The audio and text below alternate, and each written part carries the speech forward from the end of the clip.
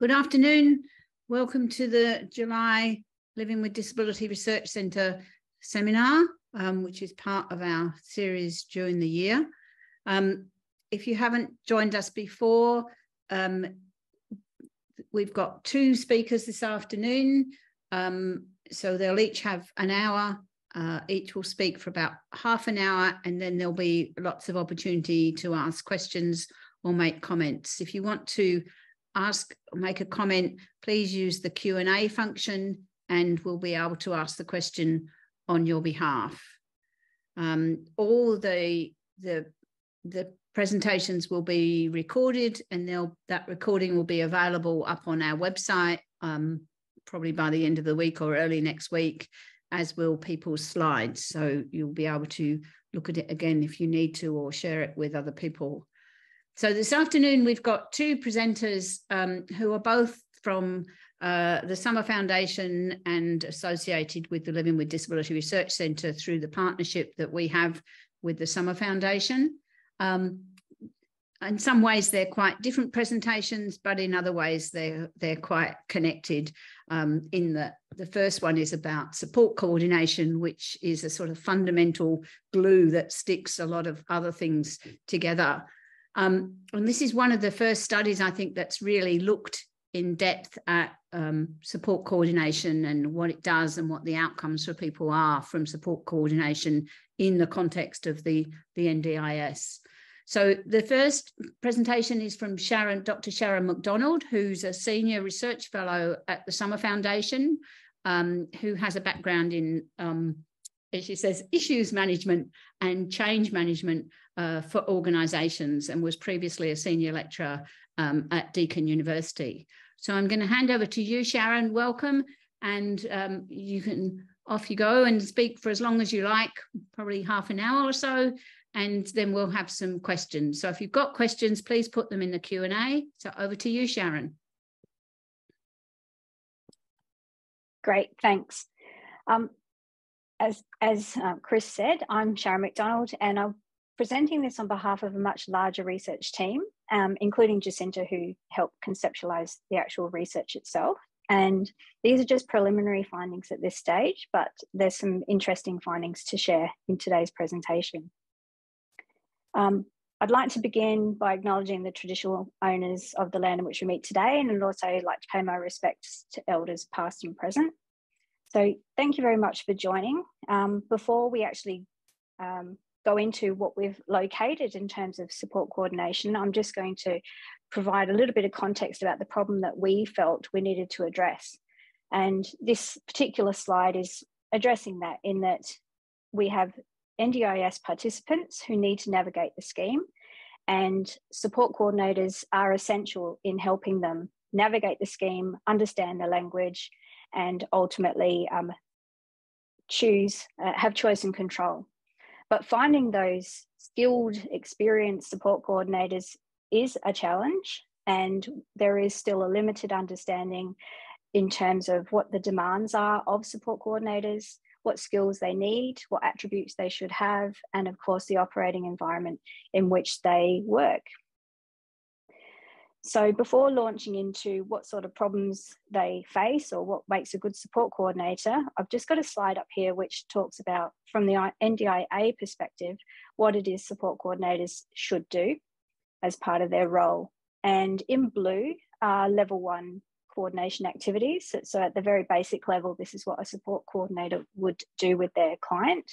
And then of course in black, level 2 and level 3. So I'll go through those levels in a moment. But as you can see, firstly, it's helping an NDIS participant understand their plan is the first and one of the most important things. The next one there is connecting with supports, and whether that's connecting with support workers, transport links, employment help, mobility aids, etc. So support coordinators are there to help find these NDIA funded support services.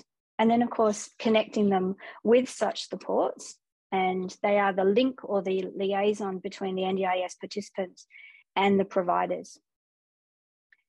And they help set up agreements, service agreements with such providers. One of the other important things that level 1 coordination involves as well is report writing, and they have to complete an 8-week plan, which ultimately outlines what the support coordinator has done to help the NDIS participant start their new plan.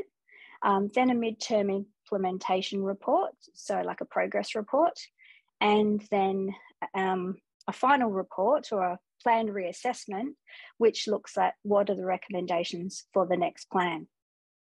Now, as you can see there in black, there's another couple of important ones, such as building the capacity and resilience of the NDIS participant. And this starts to lean in towards trying to ensure the participant can manage their own plan, understand the language, and build up some capacity and resilience and independence so that they can learn the language, manage their own plan, and maintain a reliable set of supports. Ultimately, things can go wrong, providers drop off, and you need to find new providers. So crisis planning is also a really important factor, and helping manage risk assessment and ready to overcome any barriers that they may face there. So I did mention that there are the 3 levels of support coordination, and level 1 is per hour. As you can see there, it's providing those items that I mentioned in blue, and that they are charged $70 per hour. And level 2, all of those tasks, and in addition, help building the capacity and maintaining relationships with supports and monitoring those supports. And level 3 requires a little bit more skill and experience from the support coordinator, and it's helping participants with those more complex situations. And as you can see, the rate is 190 when you're looking at level 3 coordination. So this brings us back to the research questions that we were seeking to address, and that was, what are the challenges and barriers that support coordinators face in their operating environment? What makes a good support coordinator, and what would help them to be a more effective workforce is that third question. In order to address these questions, started with a small content analysis of job advertisements, but the primary focus of this study was to conduct semi-structured interviews, of which we used Braun and Clark's reflexive thematic analysis to analyse the transcripts. Just beginning though with those job advertisements, I did a snapshot on the 11th of April, just one day, every job advert that talked about support coordination, and there were 342 of those, but according to the NDIS or NDIA definition of support coordination, narrowed it down to 65. And this was just to provide a bit of a snapshot about what minimum qualifications did employers seek, what did they want support coordinators to do, what sort of qualities or attributes they felt were important, and of course, the salary. So you can see there that there was 37% didn't state what particular qualification they were after, and the same amount, 37%, did want or thought somebody with a degree. And then, of course, the certificate 4 and 3 were seeking people in disability, youth work, mental health, or community services. And the fields of study were primarily allied health with regards to the degree, but then they break it down further, saying or disability or community, relevant or related. So they're pretty flexible in what sorts of background they sought for support coordinators. And the salary could depend on experience. We've got entry level at 50,000 through to specialised support coordination at about 91,000. And in terms of experience, they were seeking anybody from the entry level at about 6 months if possible. A lot of the wording was ideally, through to 5 years experience was the largest amount of experience they were seeking. And there were 5 advertisements that said that lived experience would be desirable. Going back to what they sought, so this slide looks at the various tasks that they wanted them to do. And of course, it really connects with that very first NDIA slide about what was important for a level 1 coordinator to do. And establishing supports and services was high 78%, followed by establishing supports and understanding the plan reporting to the NDIA, and building capacity. So they were the top ones that emerged from that particular content analysis. In terms of qualities and attributes, you'll see there that there was some very important were interpersonal skills, and whether that was showing emotional intelligence or empathy, through to good communication skills, whether verbal or non-verbal. Having good disability and NDIS knowledge was really important, and the capacity to build trusting, positive relationships, and having good organisational skills, and of course business acumen were all really important attributes they were seeking in candidates. So that was really good at informing us what employers sought, and then we moved on to looking at the interviews themselves. And as you can see, we had 55 interviews that we've conducted, and for the support coordinators, of which there were 20, they represented small, medium and large organisations, and there were some independent employed support coordinators as well. And big thanks to the generosity of all the interviewees who took their time to share their support coordination experiences. And as you can see, we gained multiple perspectives in doing that. The interviews took place from July 2022 through to April this year, and occurred via phone or Zoom, and the average time was 54 minutes. As you can see from the map there was some pretty good distribution, obviously a dominance in New South Wales and Victoria, but many people across Australia responded to the recruitment note, which was great. The other ideal thing that we had is that there was a distribution across rural and metro.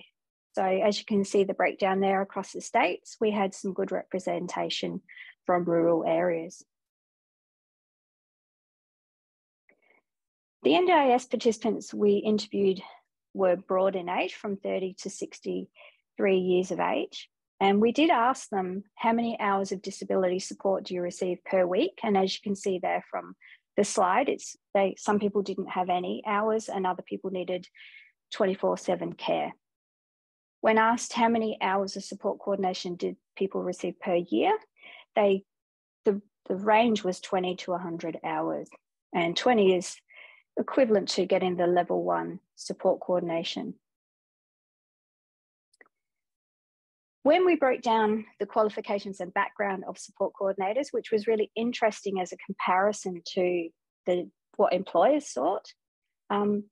So employers, they had a 37%, they wanted people with a degree or higher, whereas the people that were participants in our study, there was 85% had a bachelor's degree or higher. So that was an interesting representation of the highest level of education. And of course, the fields of study are really broad, as you can see from the slide. Again, there was a lot of variety in what the employers sought, but here it represents the same in that they wanted people with allied health backgrounds. But as you can see, that was represented, but so was business management and so on. So a really strong representation there of different disciplines. So then, of course, we asked what the challenges were. So it goes down to what were the challenges and barriers that support coordinators faced. We didn't just ask support coordinators, we asked everybody what they felt were the biggest challenges and barriers. And these listed here, I'm going to expand on each one in the next few slides, but as a summary, burnout, caseloads and funding were a big problem. Misconceptions of the role, and you'll see that that's broken down across various organisations and people. Abuse that they faced, staff shortages in rural locations, and NDIA hindrances. So taking one at a time, the first one there, burnout and caseloads and funding. So there's quite a high turnover. People do get burnt out quite quickly. There was various figures exposed from 6 months to 2 years in terms of how long people last in the profession. A lot of the problem can occur when support coordinators are listening to problems, taking it on, not knowing how to help themselves in terms of putting up those barriers and looking after their well-being. Ultimately, they don't want to let the NDIS participant down. So when they run out of hours, the participant not having enough hours for support coordination, they don't just abandon them, they just work pro bono. So it has a knock-on effect to the support coordinator who is continually overworked, not getting paid for it. And sometimes that also results in them picking up more clients to earn an income, so that and it just spreads their load across too many different clients, and therefore the caseload is quite high. Then there's some misconceptions of the role. And as you can see there, it's broken down into the various expectations held by the NDIA itself, the participants and their family members, allied health professionals and employers. So everybody's got a bit of expectations on what the support coordinator role should contain. On the right there is the slide that I showed at the beginning, which talks about what the NDIA lists as the support coordinating role. But we need to add in the travel that support coordinators have, and then the meeting itself, reading reports and identifying that the reports aren't good enough and having to go back to the allied health professional and ask them to rewrite it. If you are a registered support coordinator, all the auditing that you go through. You're not allowed to be an advocate, so you have to have measured advocacy and decide how much support can you give an NDIS participant before you've overstepped. Dealing with delayed decisions, dealing with KPIs. There's a whole lot of additional things that we can add to that blue box there. And then, of course, it's when things go wrong. So you're dealing with putting out fires all the time. And as one participant said, when the phone rings, 95% of the time, it's because there's a problem that you need to fix. So the other thing, I mentioned KPIs, is that a lot of organisations they get a referral, they take on a new client, and it stretches the support coordinator a bit thinner. I mentioned abuse. Now, for a support coordinator themselves, abuse is in terms of the verbal abuse they receive. So when people are phoning them, sometimes they're very angry and abusive, and physical threats. So that's where people are, put fists to their face or grabbing items to hit them. Abuse of the system, slightly different in that people were reporting rogue support workers and the people who are not regulated, unregistered, and don't understand restrictive practices. There's some terrible stories about how they breach professional boundaries and don't have any accountability. So, that's not everybody, but it's some of the support workers that support coordinators had encountered. And then, of course, some support coordinators themselves, in terms of a conflict of interest, will send participants to very specific services that might be their friends. And sometimes they ask for providers to give them a bit of a kickback as a finder's fee, and that's another problem that's there, but they justify that in their offsetting the low pay that they receive.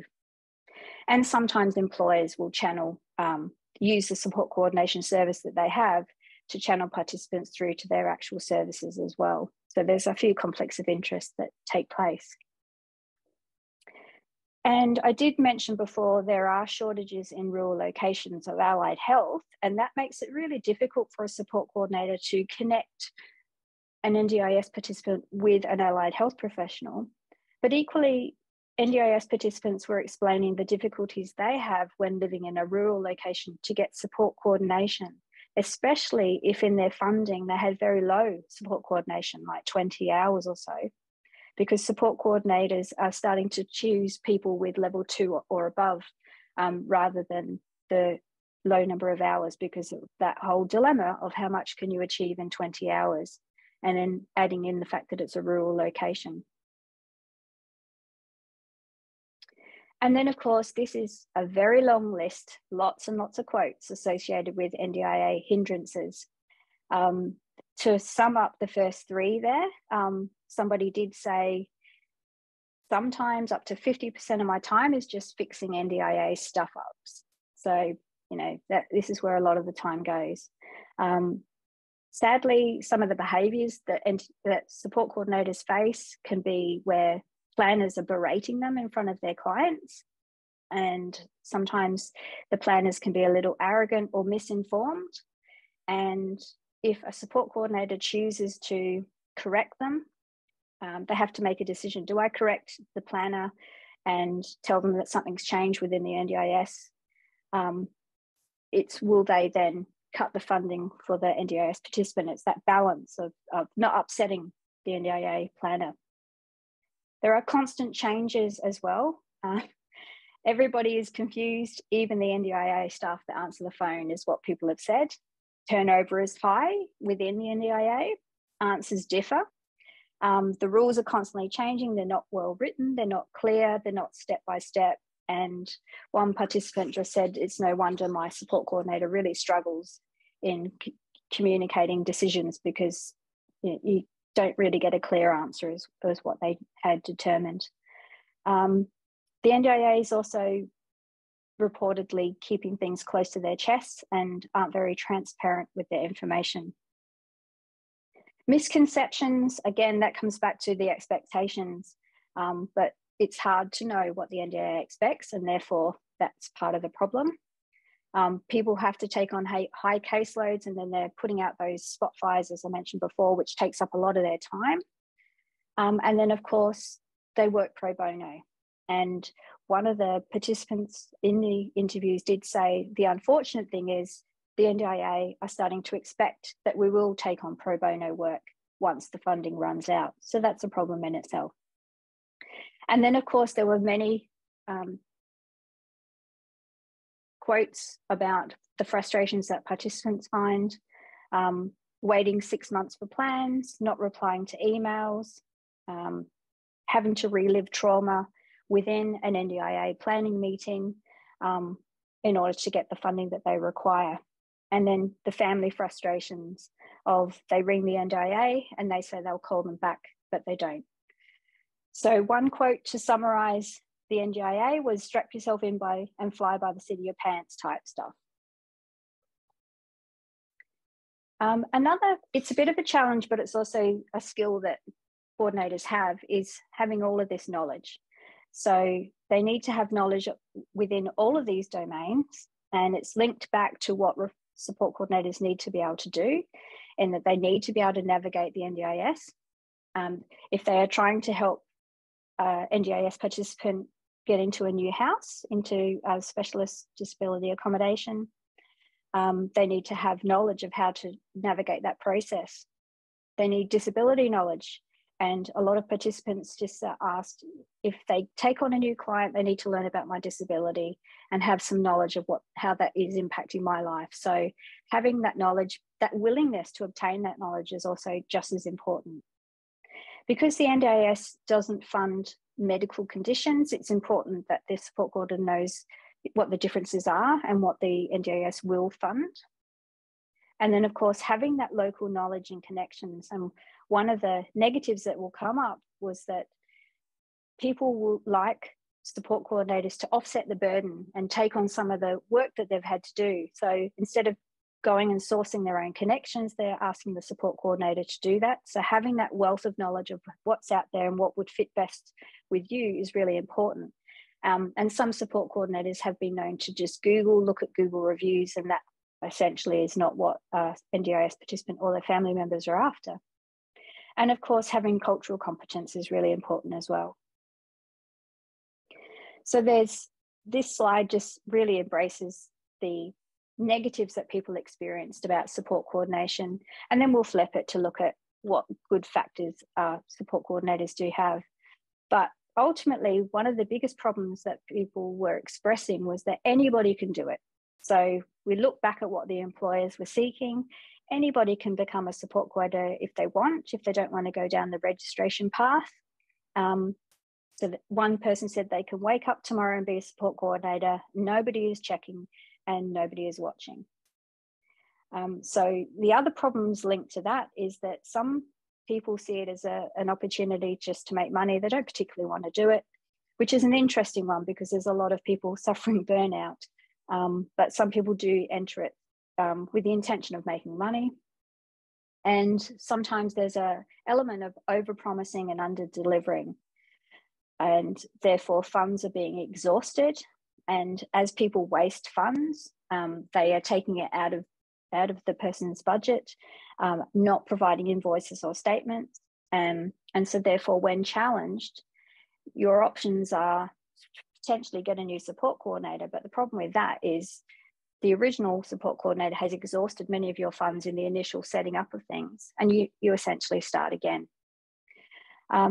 As I mentioned before, many people seek to have the burden lifted, but many people are finding that they're ending up doing it themselves anyway. So the problem with that is people who are family members who are aging that really do need the support coordinator to lift the burden, because they don't feel that they'll be able to keep doing this in future. So they really do need to have a good support coordinator that is prepared to pick up all of those factors. I mentioned before about conflicts of interest, which is linked there to favouring providers. But also confidentiality is a real problem in that people are aware that somebody needs a new provider. Instead of giving them a small sample of what it is they need, they give them the whole plan. And NDIS participants are really unhappy that their private information is being shared so freely. And linked to lack of confidentiality, there's another problem in that support coordinators who are unregistered, what are they doing with the case notes? Because again, it's who's watching and where is that information going? In terms of what makes a good support coordinator, we can almost flip what we've just talked about. And good support coordinators take the time to understand the person with a disability and look up what their disability is, learn more about it so they can really understand what it is they're going through, what they need, what will be the best connection for them. They seek to solve problems. So this comes back to having really good interpersonal skills. Providing measured advocacy, which is something I mentioned before. Having that breadth of interpersonal skills, there was a long list of qualities that people would like, but they could be grouped into those interpersonal skills. And building and maintaining professional relationships, it's really important to be able to talk to allied health and talk to all the providers that you need within your community, and maintaining those relationships, knowing what would work for that individual. And of course, some support coordinators were inaccessible, unresponsive. And so for a good support coordinator to be available, responsive, accessible, answer the phone. There were some examples where support coordinators would kind of be missing in action until they needed something from an allied health professional and then demand the report straight away. So things like that, if working together to make sure that people know timelines and know when things are needed. And of course, if something is needed unexpectedly, if they've got that good relationship, it's less problematic. When asked what would help the support coordination workforce to be more effective, well-being and preventing that burnout is really important. And there are some really good employers that have that top of mind and have some well-being programs in place for their employees. Then, of course, some are really working hard to ensure their knowledge remains up to date. There is a problem with that in one respect, in that can be quite expensive, especially for the small organisations or for the independent support coordinators. So that links us to that actual fourth point there, as to how can we provide the standardised training. And one person said it would be great if the NDIS just took that over and came up with a course that they could then host. So that was one really good suggestion. But everybody did agree that standardised training and regular professional development offered to support coordinators was really crucial. Mentoring and support networks were really important. Many people spoke of sharing resources, having great relationships with their allied health teams. Social media was also mentioned as a really good way of connecting with each other. And there was one social media platform that was dedicated to self-care for support coordinators. But conversely, we need to know that there are some where support coordinators go on and they're basically being marketed to by service providers who want their business. And there's a little bit of misinformation out there as well that needs to be regulated when considering social media outlets. But communities of practice is another good option with regards to that.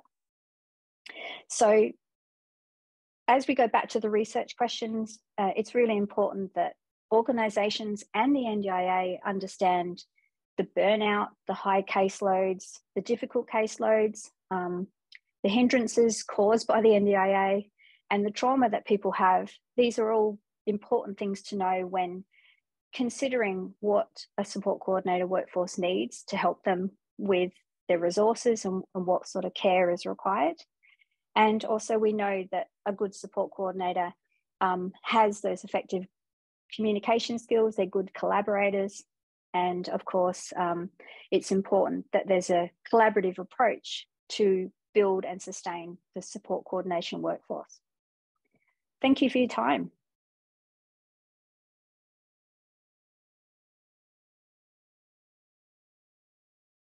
Okay, thank you. There's a lot of food for thought there, some of which is really disturbing. And I think it just brings together a lot of the sort of misgivings that a lot of people already have about support coordination. So thank you. That was really interesting. Okay, so I think Jacinta Douglas needs very little introduction to most people. Jacinta now works as a consultant for the Summer Foundation, but is also Emeritus Professor with La Trobe University and the Living with Disability Research Centre. And she's been working in this field for a long time, particularly with people with acquired brain injury. And she's been doing a study now for quite some time about people moving into individualised supported accommodation, individualised apartment. So she's going to present some of the early findings of pre and post and a bit further post moves for some people. So over to you, Jacinta. Thank you, Chris. Okay, so what we're going to look at today is actually the results of two studies. One of them looking at a comparison of pre-move findings and post-move findings, and the other one looking over time at comparisons of pre-move, 12-month findings and 2-year findings. So getting a sense of how things are progressing after that first early period when you make a move into supported disability accommodation. So when I talk about home and housing for people with disability, I always like to start with asking you as audience members to think about, just take a few seconds to think about what home means to you. What are the 3 things or 2 things that come to mind when you think about home? So I'll give you those seconds to just have a bit of a think.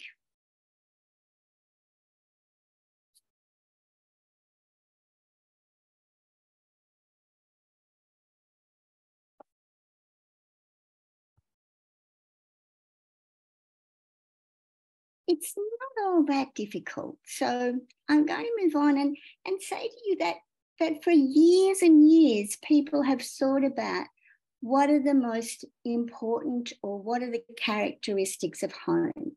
And even very famous people like Jane Austen said, there is nothing like staying at home for real comfort. Good old William Shakespeare even said, people usually are the happiest at home. And G.K. Chesterton said, the truth is that the home is the only place of liberty. And I often think about those 3 constructs, the fact that home is associated with comfort, with happiness and freedom. And I think for me, that acts as such an important backdrop to the fact that having a place we call home is such an important support with respect to our lives. So not surprisingly then, adequate housing is universally viewed as one of humanity's most basic needs. Our home and our living arrangements have a really strong influence on our quality of life. And research affirms those links between housing, health outcomes, and quality of life for people with disability.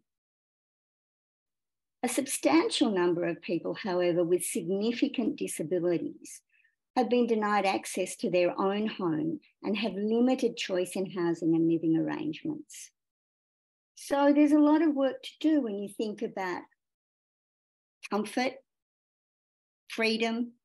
You think about what goes with having your home.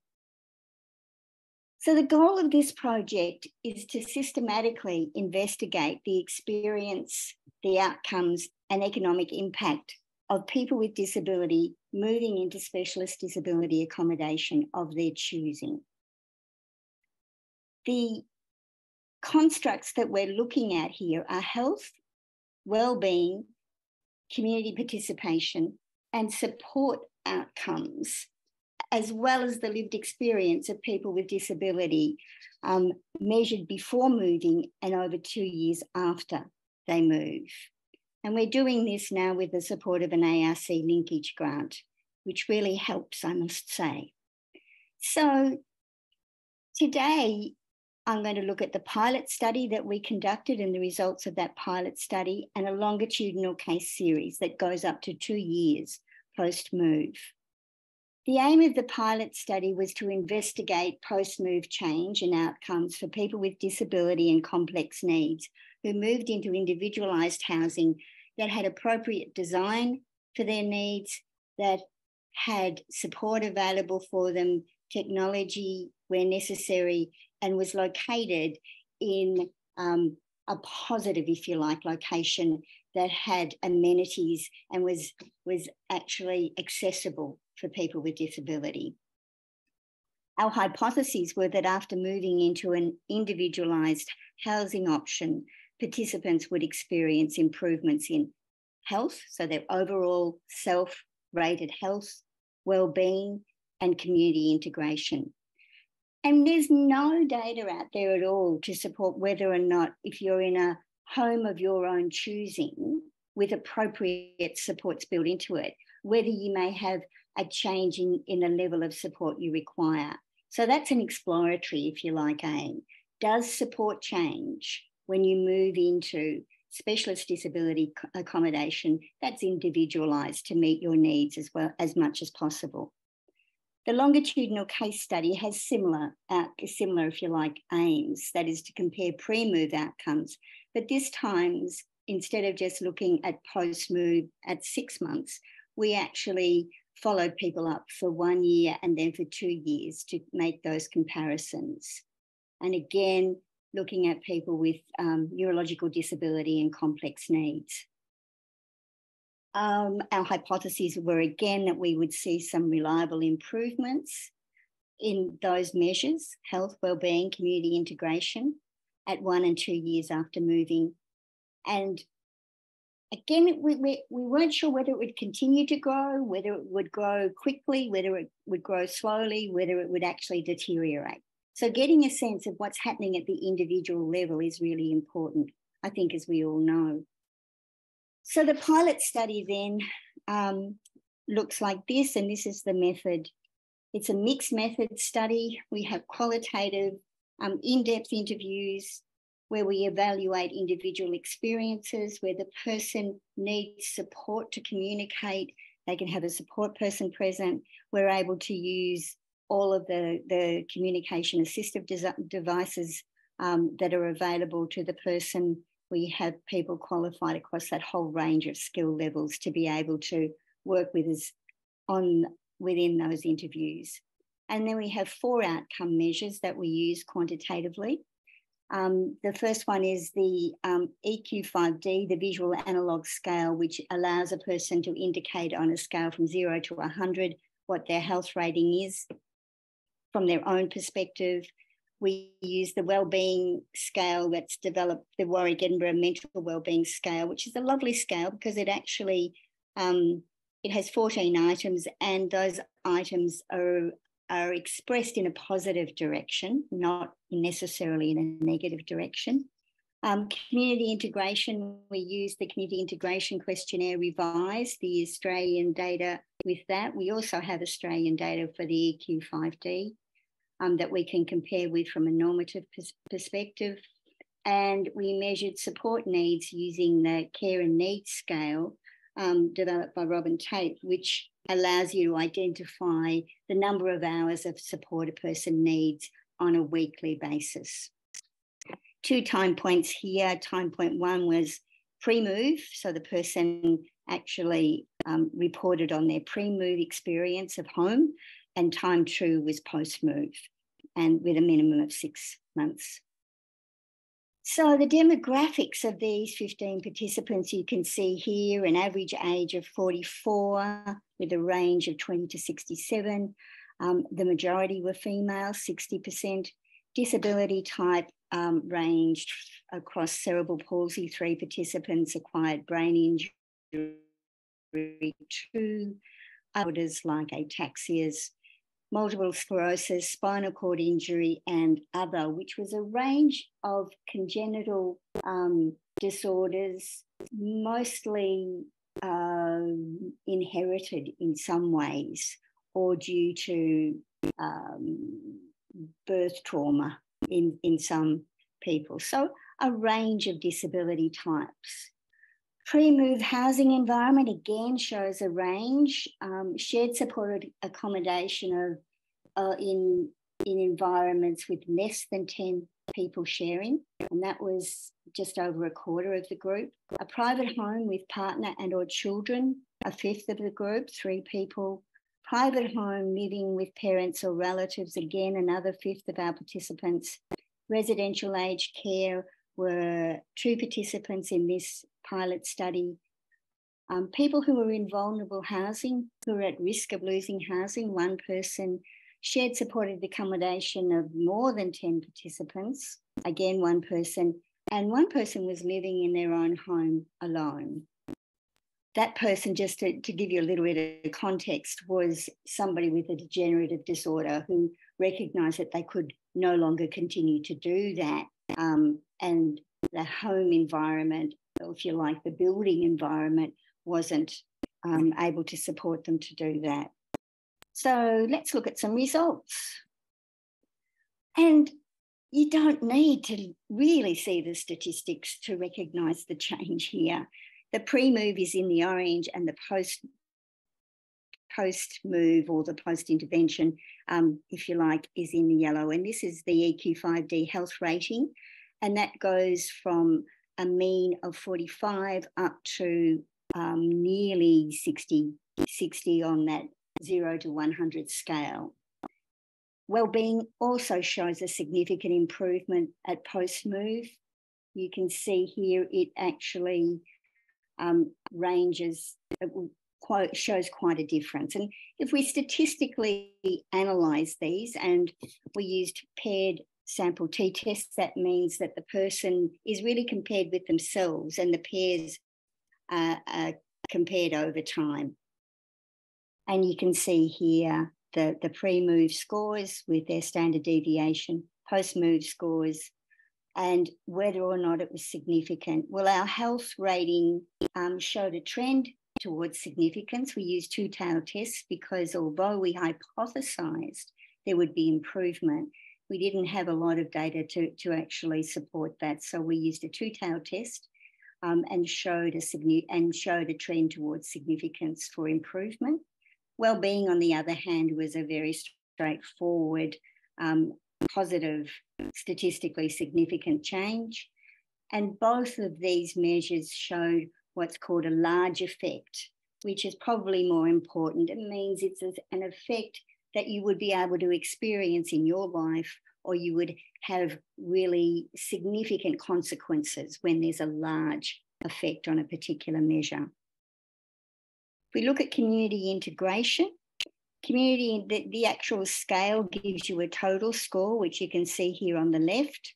And you can see here that community integration is particularly low prior to moving, and there's quite a significant change post-move, or a large change, I should say. I'll show you the significance in a moment.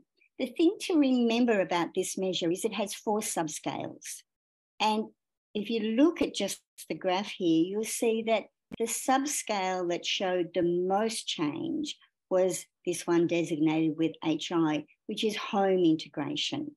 That is measuring things like having some independence in your own home.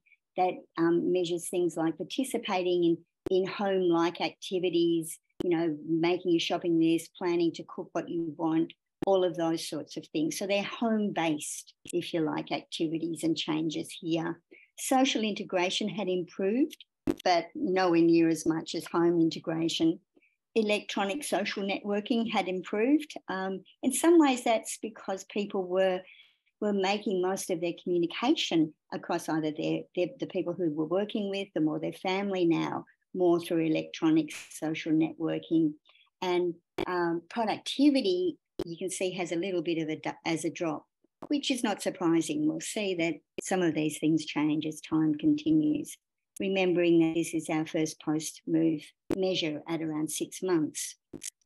We have a very significant and large effect overall on the CIQ, but this effect is very much driven by the positive effect on home integration. That is really having real influence in your own home, of being able to make those decisions, of being able to actually have people come over to visit when they want to come over to visit, or you want them to come and visit. So a lot of those sorts of issues changed. And again, this is an effect that one would say is you would actually notice it almost every day because of the size of that effect on that measure. So we also, as I said, did an exploratory look at what happens with support needs. And we found, we didn't use a paired test here, we used a Wilcoxon's test here, which is a non-parametric version of a paired test, and found that we almost reached significance. So we had a real trend towards change. And at post-move, we found the support level remained the same for 5 participants, same number of hours per day. It decreased for 8 participants and was consistent with lower support needs. And it increased for 2 participants with indicating higher support needs. No participant had a change in support level that exceeded a single level of change on the care and needs scale. These changes in support level reflected an overall reduction in daily support hours for the group. So if we consider these 15 people as a group, average support hours per participant pre-move were 19 hours per day. Average support hours per participant post-move had reduced to 16.6 hours per day, which is an average decrease of 2.4 support hours per participant per day. When you add that up, that is a significant and substantial cost saving from a support perspective, and particularly given that from the qualitative interviews, there was, if anything, a sense of improvement in support that people talked about in their new environment. So, as a summary to the findings in this pilot study, if we look at the inputs in specialist disability accommodation, and all 15 of these people had moved into individualised apartments, anywhere from 6 to 12 in a new apartment complex in a metropolitan region or regional or large regional city. So they were co-located with respect to support delivery. They could have their own support workers, but there was also 24-hour on-call support. There was urban amenity with respect to the location, so they could get to public transport, they could move from their environment without support to the outside, etc. There was accessible design included, and smart home technology was included within the environment. And what we can see is there's overall for these 15 people, compared, looking at them as a group, increased quality of life, which the health rating is a pretty good measure for. increased community integration, increased wellbeing, and decreased support needs. So promising findings from a pilot perspective, given that it's pilot data. Now, if we have a look and see, do these positive changes hang around, or is there up and down? All of those sorts of questions. So we did this longitudinal case study, and here we have the first 7 participants who have completed pre-move, assessment, completed the interview at 1 year and the outcome measures at 1 year and 2 years post-move. So we've got a range of about nearly 3 years for people looking at what's happening, or 2 years post-move, but getting a sense of how they were pre-move. Same outcome measures, the health rating, wellbeing and community integration. And you can see 2 time points really are the time points we're interested in, 12 months and 2 years. What I did here with analysing this was to look at it at an individual level, because 7 participants is clearly not very many, and to see whether or not the change that was experienced on each of those quantitative measures was reliable change. Now that means that it was well outside, if you like, the error range of measurement within the measure. So it wasn't just a bit of variability that you get across measurements. So it indicates that this change represents something that's really happening. Now we don't know before we apply the reliable change index whether or not it's going to be positive or negative. But what we do know is if we reach those parameters, that it is change that means something in that person's life. Okay, so again, the demographics of this group, around 44 mean years of age on average, 37 to 59, 4 females, 3 males. The disability type for people with cerebral palsy, ABI, other neurological disorders and multiple sclerosis. The pre-move living environment for this group of 7 people, 3 of them were in group homes with less than 10 residents. 2 were living at home with their parents. 1 was in residential aged care, and 10 were in larger group environments or supervised residential living. The support level that we have here is we have 4 people who are on level 2 support. That means requiring support almost all week. 2 people with level 3 support. That means requiring support a few days a week, and 1 person who needs part of every day and overnight. So results here. So here we're actually looking at, firstly, just the group as a whole. And as I said, with 7 participants, that's not a lot of people, but certainly gives us some insights into what's happening. And what I wanted to see was kind of exactly what I got to see, and that is this sort of, if you like, increase. So blue here is the health rating, and you can see that particularly from pre-move to 12 months post-move, we had the average increasing. That's a much better health rating. And while it decreases a little bit here, it's still above the 50 in that health rating. And when you compare that to the mean for the normative Australian population, this mean is well within 1 standard deviation of the normative population, and this mean is true. So that's indicating what we have here is as a small group, a positive change in their health rating. When you have a look here at the wellbeing scale, again, we have an increase, which is positive, and we have very little change from 12 months to 2 years post-move, meaning that this positive change is being held by these participants as a group. If we look at the community integration scale, it's much slower and a much smaller magnitude of change. It does change from pre-move to post-move, and that change is held, but it doesn't appear to be continuing to change over time. And I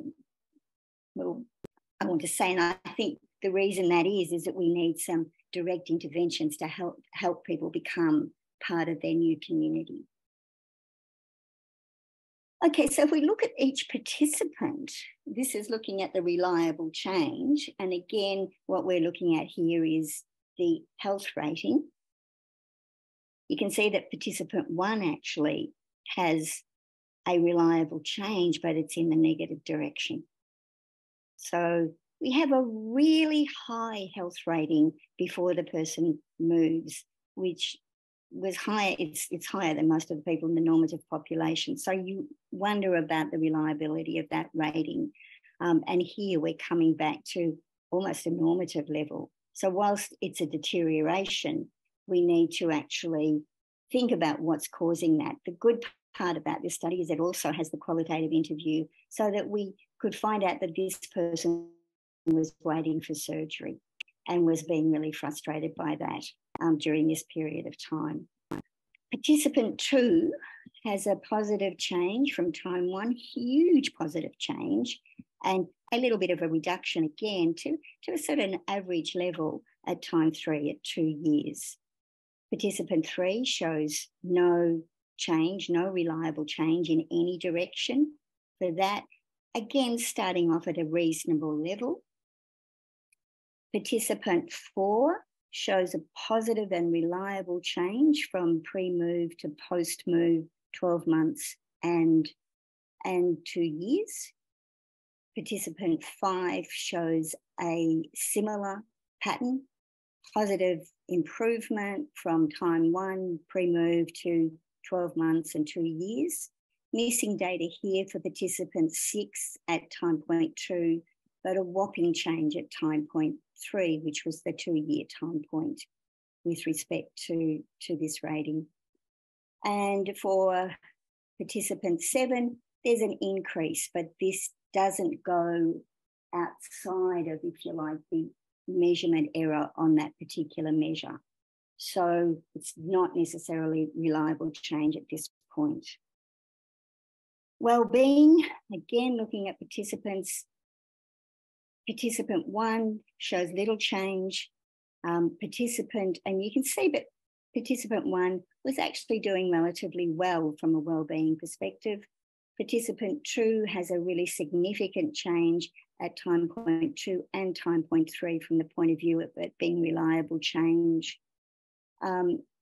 There's a positive move for participant 3, but again, this does not reach reliable change outside of measurement error.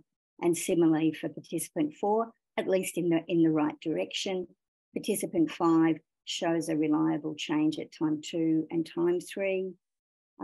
Again, missing data here for participant 6, and a positive improvement, but this did not reach reliable change.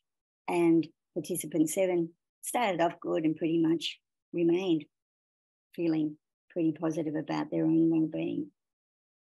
Finally, community integration. This is the total score here. Reliable change from time 1 to time 2 for participant 1, and that clearly came out in their qualitative interview. They were much more integrated within their community and enjoying getting out and about. Again, reliable change here at time point 2 for participant 2, but with a little bit of a reduction. No reliable change for participant 3 in either direction. For participant 4, we get reliable change at time point 2 and time point 3. So we've got this nice gross kind of pattern. No change for participant 5. Again, a positive improvement for participant 6, but this did not reach reliability. And again, participant 7, who was doing well and has been doing well on most of these measures, is remaining around the same with a little bit of increase at 2 years. So let's summarise this. At 1 year, 4 of the 6 people, remember we had one with missing data at 1 year, had shown an increase, and 3 of those 4 that increase was reliable improvement on that particular measure. And here we're looking at the health rating. So self-perceived health is improving for those 3 people. 1 person showed no change and 1 person showed deterioration, and that was reliable. So there was something happening. And when we look at the interview, we find out, yes, there is something happening. There's a worsening of a health condition. The wellbeing here, 3 out of 6 increased, 2 out of 3. That increase was reliable. 2 out of 6, no change. And 1 out of 6 showed a decrease. One of the people showed a decrease, but that wasn't a reliable deterioration. Community integration, you can see here, 4 with an increase in their community integration score, 3 out of 4, it was reliable. And the other 2 of the 6 that we had there had no change. 2 years, similar patterns, but we've got an increase, if you like. At 2 years, 5 of the 7 participants and 4 of 5 of those participants showed reliable improvement. 2 of the 7 had decreased, and 1 of those people was showing reliable deterioration. 4 out of 7 increased on the wellbeing, and again, that's an increase in a sense for that scale, and 2 out of 4 had reliable change. And with respect to the CIQ, 5 of the 7 people had increased, but only 2 of them had reached a reliable change. And otherwise there was no change or a decrease that wasn't reliable. So that's all a bit messy. But one of the things that I will fly all of our studies, or studies that I do, are usually mixed methods, because talking to people is where you learn about the lived experience. And this is one of the quotes. And I love this quote because it really reflects, I think, what home should be in many ways. Things are much more settled in terms of support work, in terms of, I don't know how to phrase it, just general daily living stuff. You've got the normal stresses that might come with that, but it's not. It's just life now. And when I think about that quote, I think about the phrase, living like everybody else. It's just like life, and I'm managing it. And I kind of am getting on with the daily living stuff, which is really important from the point of view of making a move into a new environment. Okay, so implications for future research, I think, are the important things. We need to absolutely afford people with disability the basic right to choose where they live and who they live with. That's not questionable in any way, shape or form. What we would like to do is to scale up our data collection, and that's what the linkage grant is helping us do, and include contemporary housing options beyond SDA apartments, and we're doing that as I speak. We want to understand the trajectory of individuals and subgroups of people with diverse disability types, so we can maybe be a little bit more predictive and a little bit more supportive from the very beginning of this process. We want to maximise potential for more independence, increased wellbeing and community participation. And I think one of the studies that we've done that I've reported here at LID's seminar that Chris and I were involved in was the multiple component community connection program, IMCOM Connect, where we found fantastic results. And that's a really good example of a project that was developed to help people become integrated within their community, that I think really applies to people moving into new environments. And I think we would really need to be able to identify who is likely to flourish in different models of housing and support tailored to specific needs, so that we can, as I say, be a little bit, instead of trying to peer into a smoky glass ball, be able to actually identify the best pathways for people. I think we do need to develop an evidence base. We need to further investigate cost effectiveness, and we're doing that in the linkage grant, looking at a social economic evaluation, so that we don't only just look at dollars, but we look at social change and what that means. And finally, this is another one of my favourite quotes, and this is Helen saying, "My life has changed since moving into my apartment. It's just so wonderful to have people coming to my place. It's wonderful to go out with them too, but just to sit down at my table and have a cup of tea or just talk in a normal environment. It's one of life's simple pleasures." I think Helen captures Jane Austen's, William Shakespeare's and G.K. Chesterton's thoughts about comfort, happiness and freedom beautifully in her quote. There's a lot of people who have participated in making this research possible. They're all named there. But most of all, I want to thank the primary participants and their close others who so generously provided their time to complete the study so far and who continue to pop back up for longitudinal outcome of talking to us again and telling us about their story.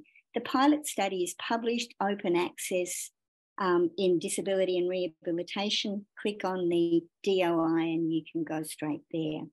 Thank you very much and happy to answer any questions if I haven't talked for too long, Chris.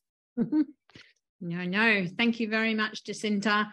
That's fascinating stuff.